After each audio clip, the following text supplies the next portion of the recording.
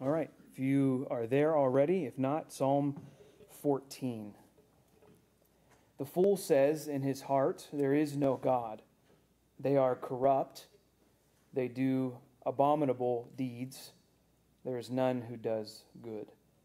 The Lord looks down from heaven on the children of man to see if there are any who understand, who seek after God. They have all turned aside. Together they have become corrupt. There is none who does good, not even one. Have they no knowledge? All the evildoers who eat up my people as they eat bread and do not call upon the Lord. There they are in great terror, for God is with the generation of the righteous. You would shame the plans of the poor, but the Lord is his refuge.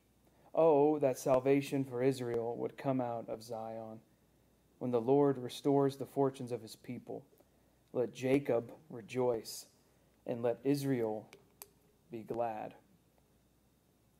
Psalm 14 is a rather sobering psalm. It reveals to us a truth about who we are, a truth about humanity, despite some of the common messages that we get in culture today, in the world today. This reveals who we truly are. I want to kind of set the stage by quoting R.C. Sproul. He said, "As the fear of God is the beginning of wisdom, so the denial of God is the height of foolishness." Psalm 14 is really a diagnosis of those who would deny God. It actually shows the futility of denying him. David, as he observes the wicked and their contempt of God, he considers them fools. This is a rather honest title that he gives to these individuals, but in a sense and in many ways, it's a title that can be said of many of us. Actually, all of us. And the psalm shows us that. It reveals to us. And so the fools that David is referring to, profane people who have cast off all fear of God and have given themselves to wickedness and infamy. Individuals who are convinced of madness and delusion, those who despise and mock God. These individuals who are applauded by the world, they're celebrated by those who advocate evil, those who have abandoned all sense of God and can no longer distinguish between right and wrong. They have no regard for honesty, no concern for humanity, and their investments stand in opposition to the sovereignty of the Lord that we have been studying and really looking at all throughout the Psalms. Now, this is not a very flattering description of a person. Yet what it really speaks to is the absurdity of a posture that denies and rejects and detests the truth. John Calvin so plainly comments on this reality. He says, "For there is no stupidity more brutish than forgetfulness of God." That there is no stupidity more devilish or more detestable than forgetfulness of God. And even further, to build on that point, the rejection of God isn't even done, as we see in this psalm, in some lengthy or formal logic or argument. There's no formalized debate with well-articulated rebuttals. They don't articulate their assertion by meaningful rationale. They simply conclude, as we see in verse 1, there is no God. Many arguments over the years reject this idea of aseity, the aseity of God, this doctrine of God's self-existence, that God is entirely self-sufficient. He's not dependent or contingent upon anything else, that ultimately God is the eternal, independent, and personal cause of the entire universe. Now, while some thinkers appeal to self-creation in order to account for reality, If you think about it, seriously, it's fundamentally illogical. In order for anything to exist, an uncaused something or someone must exist. It's not an uncaused effect, if you will, that must exist, because there is no such thing. The uncaused something, i.e., God, must have the power of being within itself, must exist in and of itself, and must be eternal. And what we know to be true is that the only personal, self-existent one is God. That He is the Creator. And so that's the only logical argument that explains creation. It's the only logical explanation that adequately explains the design and the origin and the personality that is evident in the universe. Ultimately, revealing to us that assumptions of chance and naturalistic evolution are not sufficient to explain reality. Now, I've spoken to some individuals who believe in what we call evolution, and some in the world of academia would argue that these statements are not sufficient enough to explain the universe, that they're based on some flimsy worldview, that this conviction lacks structure and substance. But for those who are in Christ, we know that our view of the world and its contents is centered around the existence of a personal and holy and transcendent Creator. And Psalm 14 shows us that only fools deny the Lord's existence. I have a silly example for you. I was trying to think of probably the most sophisticated form of technology that we have, our cell phones.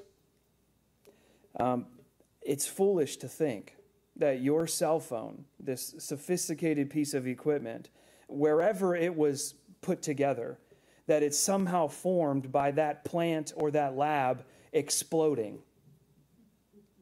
And then an iPhone just popped out. It's illogical. It doesn't make any sense, but it is quite logical to know with certainty that there is a designer behind the idea of this phone that we carry in the first place. And so although that's an insufficient example, and through the inability to find anything as complex as the universe to sustain, denying God is a foolish occupation. And in verse 1, David assesses the wicked. As fools, they're corrupt. They do abominable deeds. There is none who does good. And then in verse 2, we see how the Lord assesses the wicked.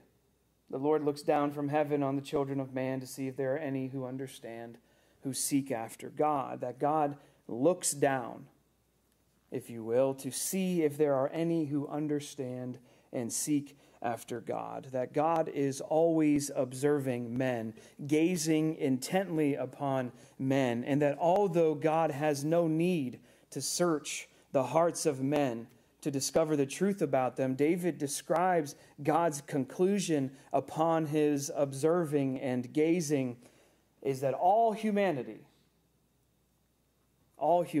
is corrupt and estranged from God. Now, this is completely contrary to popular teaching even in the church today. We deceive ourselves into thinking that man on our own somehow has the desire to seek God. As a matter of fact, it would be a much more accurate assessment of humanity to assert that we will never seek God on our own. That we actually love the idea of the proclamation that we see in verse 1, that there is no God. We would prefer to be autonomous. We would prefer to lead our own lives, to do our own thing, to fend for ourselves. We, in and of ourselves, turn our back on our Creator. If we, think about this, for 1 millisecond, as believers in Christ, were left alone by the Holy Spirit, we would engage in a depravity so vile that we would wince at the result of being unattended to in that moment. As Charles Spurgeon says, and quite honestly, his sermon on Psalm 14, I was just going to read it to you, literally. It's that good. He says, "You cannot slander human nature. It is worse than you can paint it." Humanity is completely depraved. We see this continued in verse 3. It says, "They've all turned aside. Together they've become corrupt. None who does good, not even one." Again, when God looks, what he finds is that man has turned away from God, turned aside. In the original language, it means grown sour. The Hebrew word is actually the same that is used for a dead carcass, a stench.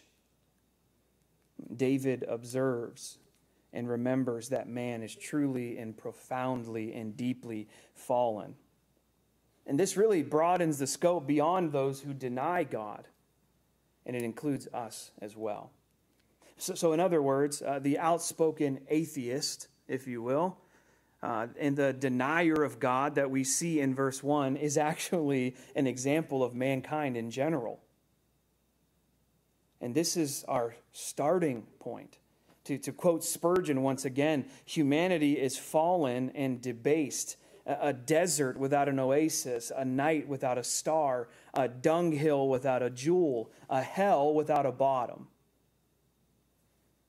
That until God makes us new creatures by his mysterious grace through the work of the cross and the complete work of Christ, we are contaminated with filth and folly.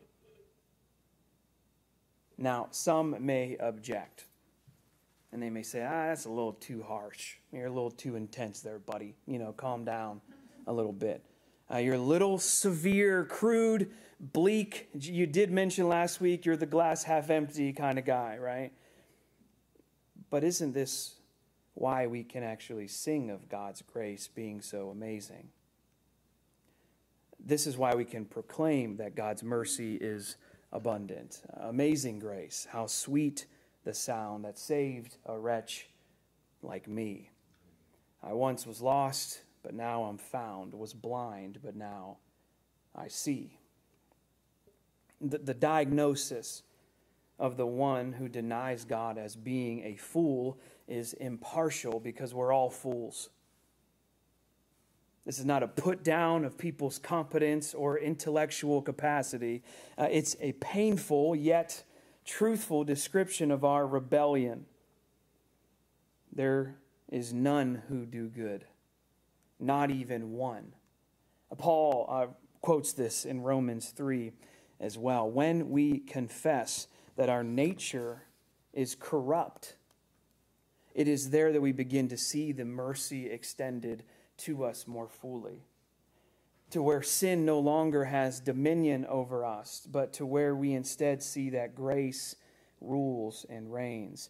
And that is good news, that we were dead in our sin, bound for hell, separated from God, but that through the work of Christ on our behalf, we are given the gift of grace and extended mercy, given a righteousness that we cannot earn, acquire, or secure on our own. So that for those whom before the foundation of the world, who were chosen by the Father, would be given life and life eternal, despite our propensity and our leaning and our appetite for sin. That is amazing. It's foolish to deny that truth. One of the problems feeding people's misunderstanding of our relationship to God nowadays is that we start in the wrong place. That the good news of Jesus Christ, if you were to be asked again to articulate the gospel, well, it starts because he loves us. That's true. But that's not the starting point. What makes the gospel such good news is that we are sinful, wretched, depraved people to whom the Lord chose to save.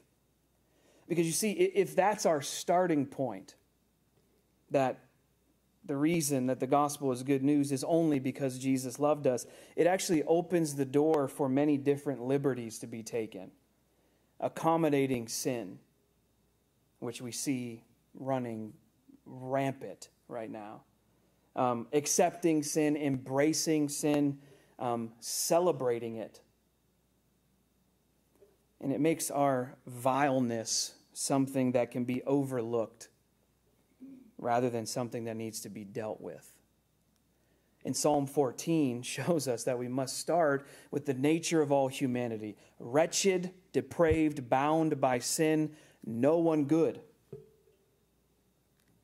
And that the reason that the gospel is good news is because it deals with the news regarding all humanity, which is fundamentally bad. And that it is through Christ's love, through God's love for us, that we would be extended grace and mercy. But we start with our desperate need for a Savior because of our wretchedness. In verse 4, the description of the fool goes a bit further, and we're confronted with the truth that fools not only reject God, but they also never learn. They have no knowledge. They eat up people as they eat bread. They do not call upon the Lord. That through all of the emptiness of their pursuits, they are still convinced of their way. They're employed by iniquity. Having no knowledge of divine things, they enslave themselves to devouring others. They're bondsmen, if you will, of evil. And then in verse 5, we see an answer to the question that's posed in verse 4. In verse 4, he says, have they no knowledge? All the evildoers who eat up my people as they eat bread and do not call upon the Lord. Verse 5 is an answer. It's a reminder of a reality that they all understand. Verse 5, they are in great terror, for God is with the generation of the righteous. This is a reminder that even in their foolishness, even though they fail to admit it, that although the workers of iniquity seem strong and confident, they actually live in great fear. And they live in fear because they cannot erase the awareness that God is with the righteous. The Hebrew helps understand this a little bit. It's written this way: an undefinable, horrible, mysterious dread crept over them. That their familiarity with God's control over the affairs of the universe casts them into a cold sweat, if you will. That they live in the cloud of knowing that they are battling against God, and they know that they can never win, but they'll never admit it. And they continue on in their ways. And that even though they continue to employ their greatest weapons as an onslaught as against the vulnerable, the refuge of God, the care of God, the security of God cannot be breached.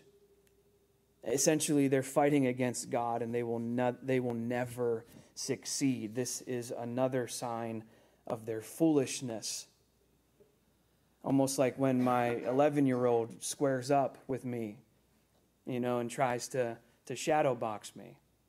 You don't stand a chance, buddy. This fear is brought onto those who deny God because they know that God is ultimately in control. They just fail to admit that. They just neglect to admit that. They're foolish in their foolishness, this fruitless, insufficient, unavailing pursuit. They lead lives of fear and exposure, never learning, seeking advantage at the expense of others, shaming the poor, scoffing at the faithful, and even further, looking at the faithful, waiting on God, and trust in his sure deliverance, they actually call them fools. So the foolish call those who wait on God and trust in God fools. It's this never-ending cycle of mocking God and their arrogance and walking around as if they are untouchable. This verse also shows us that the Lord is our refuge, that we are completely dependent on God, and God observes and knows the end of the wicked. So we see that the fool says there is no God. The fool mocks and taunts God. And then in verse 7, we see that the fool will be shamed by God. He says, "Oh, that salvation for Israel would come out of Zion. When the Lord restores the fortunes of his people, let Jacob rejoice, let Israel be glad." David anticipates the coming deliverance, and he calls the people of God to be joyful in consideration of it. David looks directly to God, who alone is deliverer, and he calls for restoration. He calls for rejoicing. So what do we do with this psalm? What do we take away from this psalm? Well, for one, there is no neutral place, no intermediate alternative between devotion to the Lord and rebellion against God. There is no in-between. There's only wisdom and only foolishness. There's only obedience and only rebellion. There's only boasting in the Lord or boasting in one's own sinful desires. And two, there's truly only one place that we can find the solution to the problem of our sin nature.